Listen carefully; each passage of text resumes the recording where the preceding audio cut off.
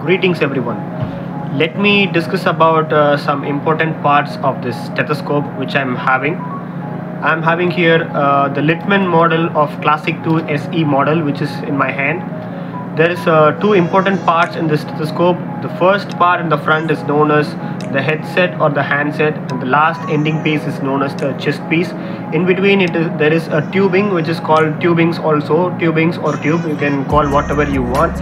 And in this headset or handset, you are having these two earpieces followed by ear tubes, which is along connected to the chest piece.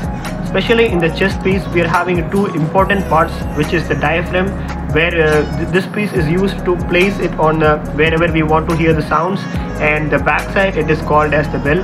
I repeat again, this is called the diaphragm and this is called the bell, and the part which connects the tube and the chest piece is known as the stem. See, this is called as the stem.